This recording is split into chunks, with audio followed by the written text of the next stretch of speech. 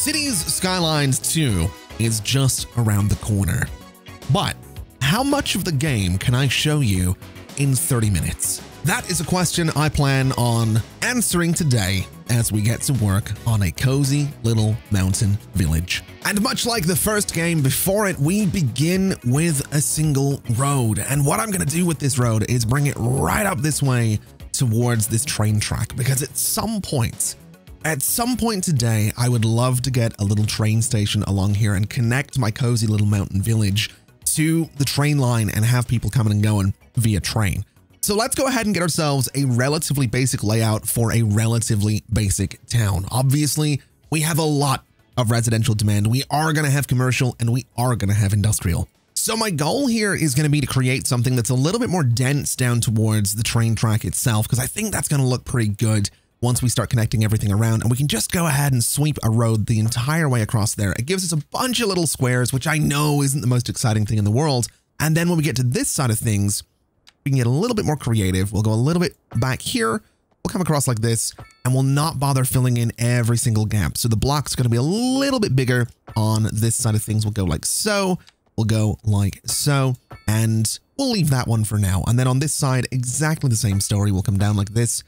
And that's probably going to be enough to give us a good little bit of starter zoning. So we'll go ahead and start laying some stuff in here shortly. But first, we do need some industry, and we need power, and we need water. We do have a little bit of a problem because the winds are blowing towards where I want my people to be. So my industry is going to be better down here for the time being, I think, because it means that the pollution is going to blow out of the current tile. It's going to blow away from where the people are going to be living. So let's get ourselves a little section of road. We'll go just like so. We'll bring this out. Let's see. Let's go 336 meters to about there. And we're just going to build ourselves a relatively basic industrial setup. It's not going to be super creative because I'm probably going to move this. I'm probably going to demolish it. So 336 that way. We want to go 224 this way. And we want to go about 336 that way. The reason I'm using those measurements, by the way, is because if we go from here to here, you'll notice the two inner rings that kind of make a, well, it kind of looks like a butt. It's 112 meters. And if you go 112 meters, you can come down like this and it perfectly lines up the 6x6 grids. So obviously multiples of that, 224, 336, 448. That's why we're using those numbers to measure out this space, because if I've done it properly, I should be able to get a road right down in here and it fits absolutely perfectly, which it does. And then a little something that I can do is actually take this underground power connection and bring it straight up this way. And we're absolutely going to do that. I would like it to be in a nice straight line though, not the way I did it right there. So we're going to continue it straight up here. We're going to continue it straight up to these power lines right at the edge of the city. And the reason we're doing this, if it's going to let me, which it absolutely is because we can export excess power. So that's a way that we can make money from this coal power plant, assuming that's a thing we need to do. We also need to get water and we need to get sewage. So let's do both of those. Oh, and would you look at that? Just as we place our sewage outflow pipe, we have unlocked milestone 1. We are now a tiny village, which is great. We don't have anyone living here, but we're a tiny village. I'll absolutely take it. Let's take a look at the progression panel and see where we are. So we got some money. We got some development points. We got some expansion permits, which is fantastic. It means we can get 3 new tiles, and we got some healthcare and some garbage management. So let's go ahead and get this sewage outflow pipe just connected. I've put it right down here. The water flows from right to left here, so it's flowing away from my water pumping station. We'll just connect that right there. And so sewage and water and power have all been sorted out. And I guess we should probably take a look at where we're going to build this landfill site. Now, this thing is kind of huge. I'm also going to turn off the overlay. It's huge and pollutes a lot. So what I might be inclined to do is use these unlocked map tiles and just buy this space here. And that's hopefully going to give me a little bit more capability when it comes to building my landfill. But we're going to wait. I'm not building it just yet. We have some other things that we need to do. Obviously, we have demand for housing still. We are losing money because no one's living here. But I'm still not quite there yet. There's a little bit more that I want to do just before we go ahead and build things. And specifically, it's just bringing a road off of here at a bit of an angle. The only reason I really want to do this is just so this doesn't look like a complete, you know, grid, which is what it is. But, you know, I want it to look like it's not just a complete grid. And honestly, let's get rid of this guy for now so that we still only have 4 connections to that little roundabout and not, you know, 5. We don't need 5 right now. Now, in saying that, we do have what is essentially a very major road right here. So on that road, I'm going to go ahead and build our medical center. And we might do a little bit of death care somewhere nearby as well. Probably not too close to the medical center. It's a little bit, you know, morbid. But what I'd like to do is actually use this pedestrian street and say that I want to do, let's see, something a bit like this. I like to put my service buildings on pedestrian streets simply because there's just something about it that I think looks cool. So the medical center can go here. We can obviously go ahead and upgrade it, which is pretty cool. We can get an ambulance depot on there, which is going to give us more ambulances. We can get an extension wing, which could go here. It can go in the back. It can go back here as well. So you can really go ahead and extend your medical centers if you really want to. But we're going to hold off on that for the time being. The reason I wanted to give this its own little space really is because what I can do is I can come in here with some paths. I'm just going to surround the space like this.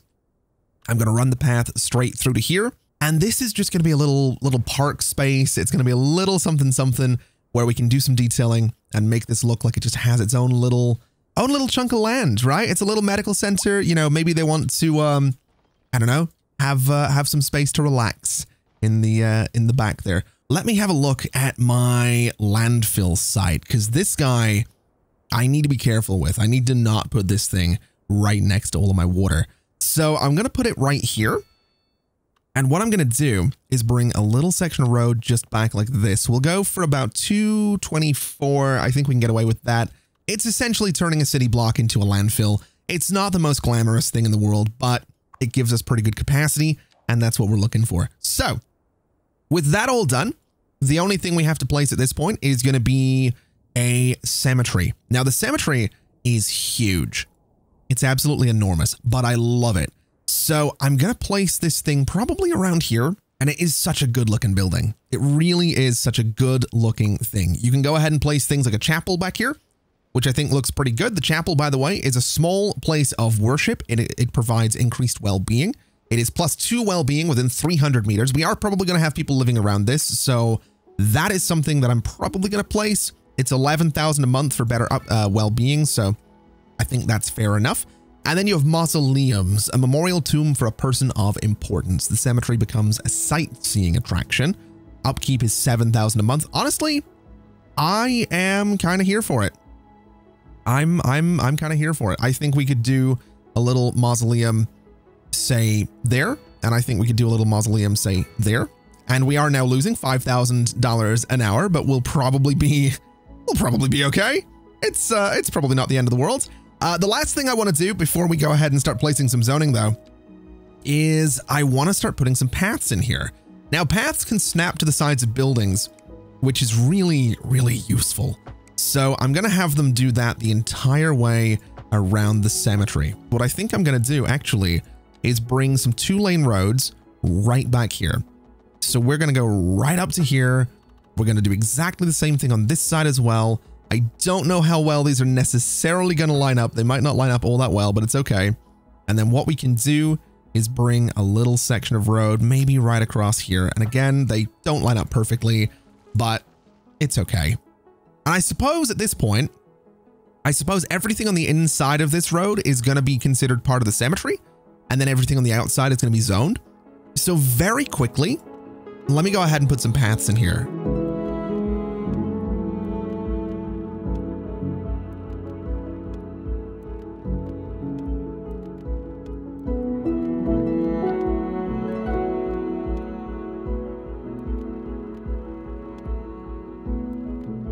Oh man, it kind of looks spidery, and I don't know that I like that, but it's going to be laid out a bit like this. A lot of these paths honestly aren't going to do too much. Not too many people are going to use them, but it does make the cemetery itself seem a little bit bigger. I've also cleared out a lot, well, all of the trees, just so that we have a bit of space to do some detailing in there. And I realized that I talked about development points, and I haven't actually showed you what development points are. Now, we can get a columbarium, which is a set of walls for storing the cremated remains of the deceased. In order to get a columbarium, we need to have milestone 1, which we are. We're a tiny village, but we also need crematoriums. That's where the development panel comes in. You'll notice in the bottom right, we have 1 development point. If I go into health and death care, I can spend a development point to get the crematorium, which is pretty cool. But I'm not going to do that because, I'll be honest, I kind of want roundabouts. I also kind of want advanced road services. And obviously at some point we need to push for transportation, which is milestone 4, so that we can get ourselves trains.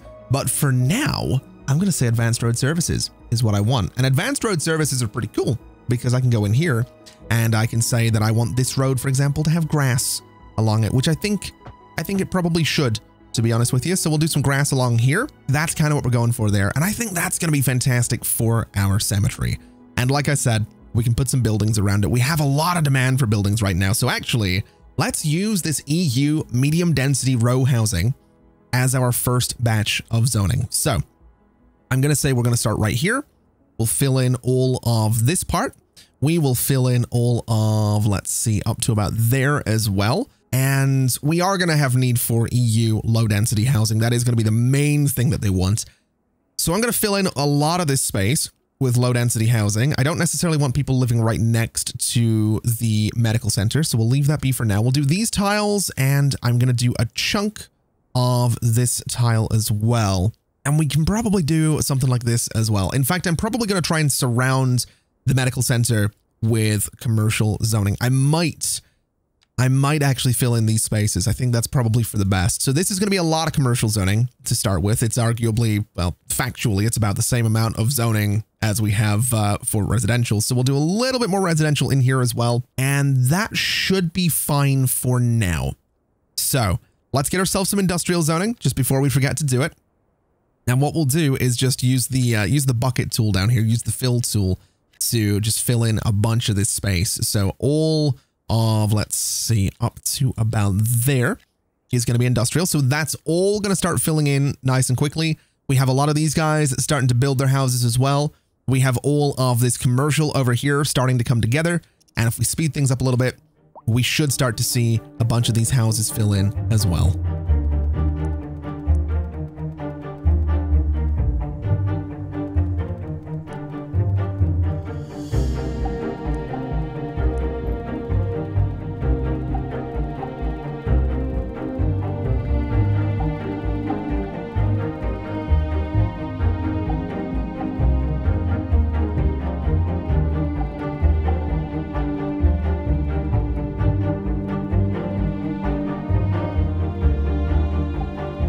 Oh, would you look at these? These European row houses are absolutely beautiful. I love how these look. I love wall-to-wall buildings and in city skylines.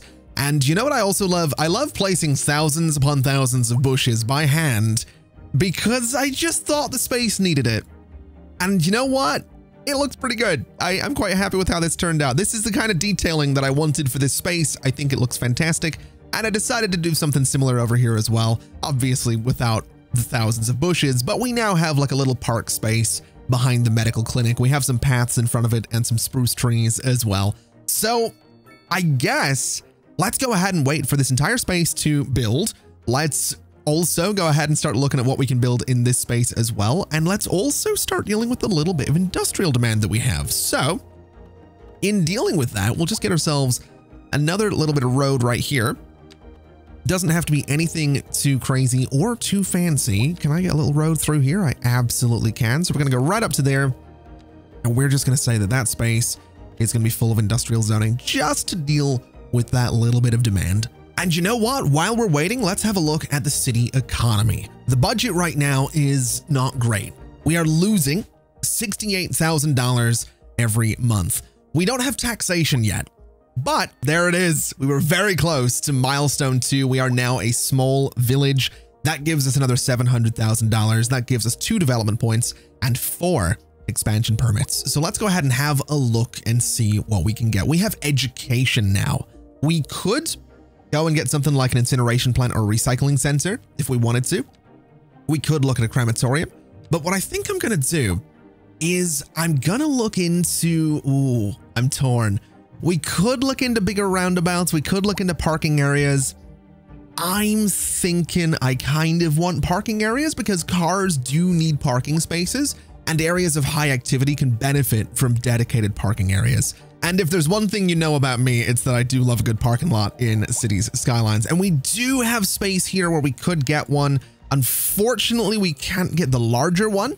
It is just a little bit too large for the space. I could probably shuffle these roads over a little bit and fix that though, but I don't think I'm going to be so inclined. I think what we'll do is just apply the idea of KISS. Keep it simple, stupid. Let's do a small parking lot right in here. Let's turn off the overlay so we can get a better idea of what it looks like. And I think what I'm going to do is I'm going to build it right here. And I'm going to build another one right here. And I think in this case, I'm going to use these spruce trees and I'm going to get them as close together as I possibly can. Okay, so I had to swap the trees out for poplar trees. They are a little bit smaller with a bit of a smaller footprint because I think things are a little bit asymmetrical here. But I also took the opportunity to put some bushes around this square, put some oak trees in there as well.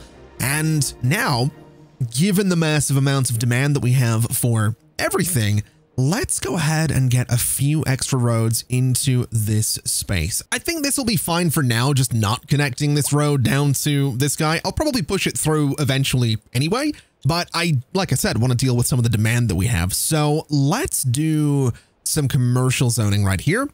And let's do a little bit of commercial zoning right here. And I guess we're going to do a little bit of commercial zoning sort of along here as well, just to get that demand gone and get it dealt with. We could do some across from the cemetery as well. I might do that at some point, but we really don't have that much demand. I mean, it's pretty much gone with just, what, 3 new shops?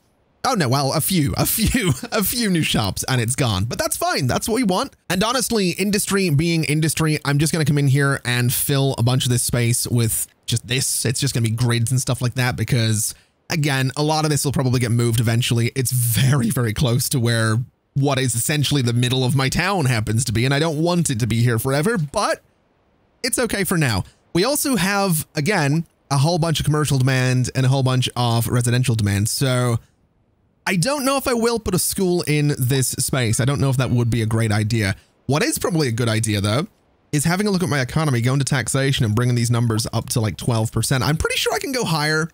I'm almost certain that I've read in a couple of places that you can go higher than that and your people don't really mind. I'm almost sure that you can, you know, offset the taxes by making them just really happy.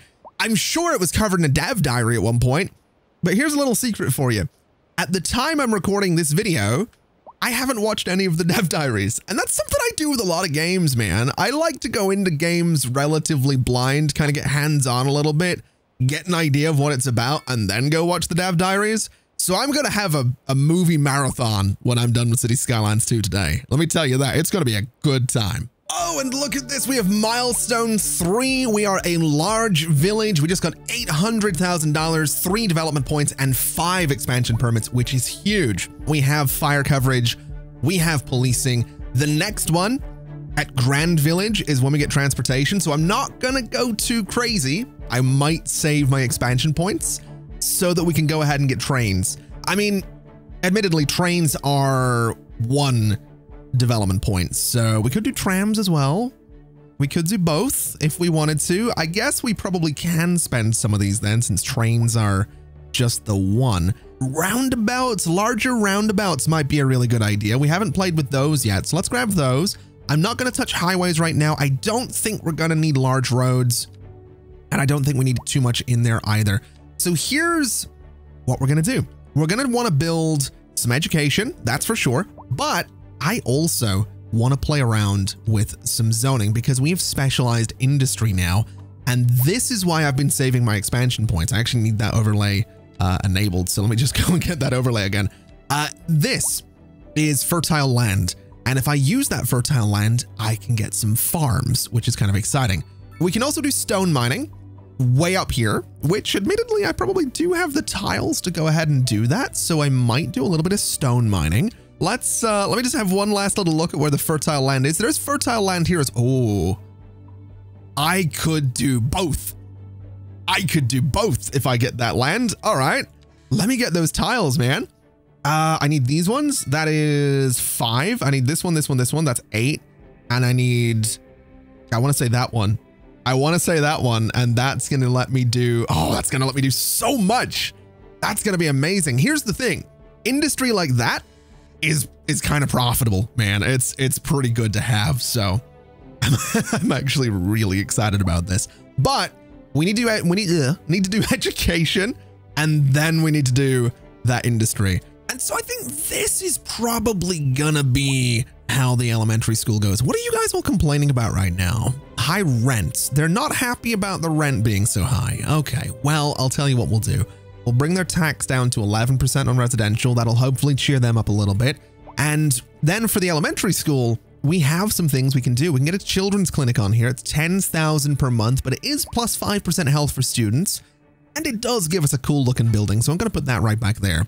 We can also get an extension wing, which is 10,000 a month. It increases student capacity by 500. We also have playgrounds, which is plus 10% well-being within 300 meters and plus 5% well-being for students. So I think we will do maybe 2 of those, something a little bit like that. And I could do this. Same with the extension, honestly, making this a bigger building, even though it is expensive, it's 10,000 a month. I think I'm going to do it just to, again, fill in the space. And there we go. I think this is perfectly fine. We have a bunch of medium parking lots. We do have a little bit of commercial zoning right next to the school as well. But something I am going to do is I'm going to go in here and say that I think we want to do either grass or wide sidewalks on these roads. I don't necessarily want people parking on them. And so let's just go ahead and say we want trees the entire way down here. They are going to take a little while to grow, like I've already said, but that's all right. I think it just looks the part. I think it just looks better. Now, we need to build a fire station and we need to build a police station, and I need to keep this video at 30 minutes or less. So I think in here is where I'm going to go for the fire station, and I'm going to put it right about, let's say right about there. And then behind it, I'm hoping, can I do this? I can. The police station fits perfectly. So it's going to live right back there. And that's just a little service square. Now, both these guys can be upgraded. We can extend the garage and the police station. It doesn't take up any more space. Fire station, same story. We can extend that as well. Oh, you know what I could do with this square? I could do some medium density housing and get like a little apartment building in there. I don't know if we're going to get a second one built right in that space, but I think that's kind of the perfect. Oh, we absolutely are. That's like the perfect little spot for some apartments. That's absolutely fantastic. And we've got milestone 4. We've just been given $1 million. We have 4 development points, 6 expansion things. Let's have a look at the progression panel. Let's go into public transport. Let me get myself a train. Yes, please don't mind if I do. We also have need for offices now. We have need for high density residential zoning, which is kind of a big deal. And we have an increase in demand for the medium density zoning as well. So what I'm going to do is I'm going to come all the way across here, and I'm going to say that this is all going to be a bunch of row houses. Now, here's a little trick with the row houses I've noticed. If I zone it like this, there's a good chance the row houses will be built on these side roads. So what I like to do is this right here. I leave the gaps until they start building. And then if I place this, they start building on the road that I want them to be on. I'm kind of looking at this space here and thinking that some offices along the train tracks would be good, but I do also want to get my train tracks in there. And if we go to trains, we have a few requirements. We need this for one, which is the rail yard, a large complex used for storing, sorting, and maintenance of trains can be upgraded. And then we need the actual train station. So this guy is massive. It is absolutely massive. I don't know that putting it here is going to work long term, but we're going to find out together is what we're going to do. So it lives right there, and it's a pretty cool looking building. What can I upgrade you with? So I can do extra tracks, which is pretty cool. I can just sort of stack them out there. We can do a maintenance hole. Oh, I love that. I love that. That's really cool. Maintenance hole, dedicated facilities that make train maintenance faster. 34,000 a month, I think will pass. And I think what I'm going to do, get rid of the tracks, give me my train station. I want it right there because it's perfectly at the end of the main road into town. Oh, I'm so keen right now. I am so excited right now. So extra platforms look so good. I don't need them, but they look really good. Station services is going to include shops, restaurants, and kiosks for passenger convenience, increases the attractiveness of the station, and the services pay rent. 16,000 a month. I am here for it. We are doing that. Absolutely doing that. I love a train station that has a good little shop. And look at that. We have a passenger train coming in. I don't know if it's going to stop. I'm pretty sure it's just going straight through, but that's a really good looking train. Now, what I've also done is I've gone ahead and put some office zoning down here. We've got some shops next to the station as well. So that should be enough to deal with all of that demand, and it absolutely is. And so with a bunch of stops placed and a line now completed, we should be able to see a bunch of buses coming out of the depot down here. Any second, there we go. Look at that. That is exactly what we want to see. I can also change those buses out for electric buses. It's going to be 29,000 a month for the upkeep on that. But honestly, we're kind of going with like a European vibe. I feel like I see electric buses a lot in Europe, so I'm going to do it. It is expensive, but we're going to go for the electric buses. I don't know if they get swapped out automatically.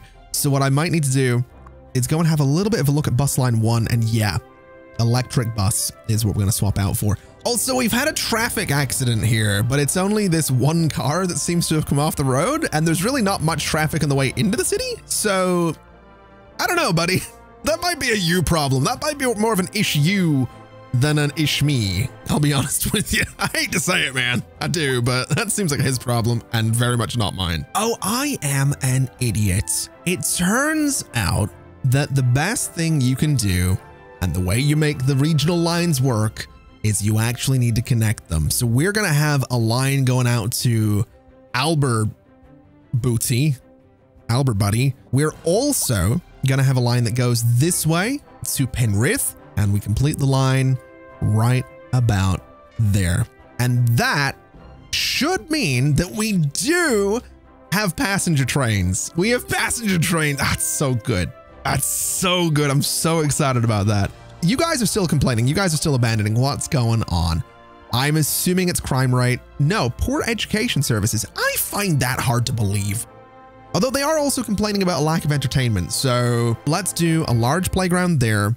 Let's do a dog park right there. And that should make people a little bit happier. They've now got a playground in the neighborhood. They got a dog park in the neighborhood. And let me tell you something. I love a good dog park. I don't love this though. I don't love that these lots have been abandoned like that. That's a bit of a problem. Let's turn off underground mode and get you guys bulldozed and hopefully rebuilt at some point. Now, here's an interesting little detail. I've just gone ahead and built another bus line that loops around this little neighborhood, and I love it. I absolutely do. By the way, we have 308 people currently using the buses per month. We have 271 using the trains. But here's the problem. As I built that bus line, as I placed this first stop right here, we leveled up to level 5. We are now a tiny town. There's a problem with that. As it stands, with this episode right here, I'm only allowed to show you up until level 4, and including level 4. I can show you level 4 as well. I'm not allowed to show you anything from level 5 onwards until the next video. So here's what we're going to do. We are going to leave it there for today. I absolutely adore how this little town has come together. There is still some detailing to be done in here. There absolutely is. There is still plenty of space that needs to be built. There is still a lot to do. In fact, that's the one thing I am going to allow myself to do is I'm going to fill in these spaces because it's just really annoying me that they're empty. I want these to be built. I want these to be built. We have the demand for it, and damn it, I'm going to do it. I'm just getting these guys in here. That's all. I'm not nothing from tier 5. It's just a little bit of zoning. I know we didn't get around to doing this industry. I know we're losing a little bit of money right now, but that is something that we can take a look at in the next episode. As it stands, I don't know when that episode's going to be, but there will be 3, including this one. There will be 3 videos on City Skylines 2, just a bit like this, continuing with this city, continuing with Linden. And then when the game's out, we're going all in. We're going to go nuts. I don't know if we'll necessarily continue Linden. That will depend on what happens in the next 2 episodes, but I'm going to go watch about 13 weeks worth of dev diaries. I'm going to have a great time. Thank you so much for watching, everybody. It has been an absolute pleasure as always. And as always, I'll see you next time. Bye-bye.